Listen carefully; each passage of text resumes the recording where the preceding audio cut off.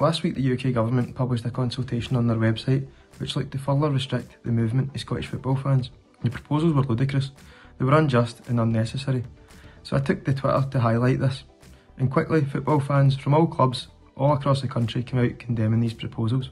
Before you knew it, the media jumped on it. The Daily Record put it on their front page, the Herald were commenting on it, and STV had it in their main news bulletin. Politicians from all sides came out to condemn this and to stick up for football fans. The harsh treatment of Scottish football fans is nothing new.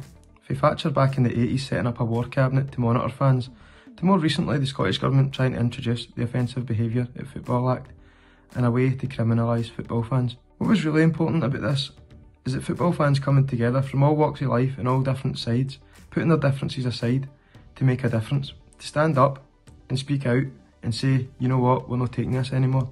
And it made a difference. Within days, the Transport Commissioner of the UK Government released a statement backtracking, apologising, saying that they hadn't realised the strength of feeling on this and that they would be ceasing the consultation. Scottish football fans, going forward, need to use their collective voice, and use their collective voice for good. There's so much more that we can do together.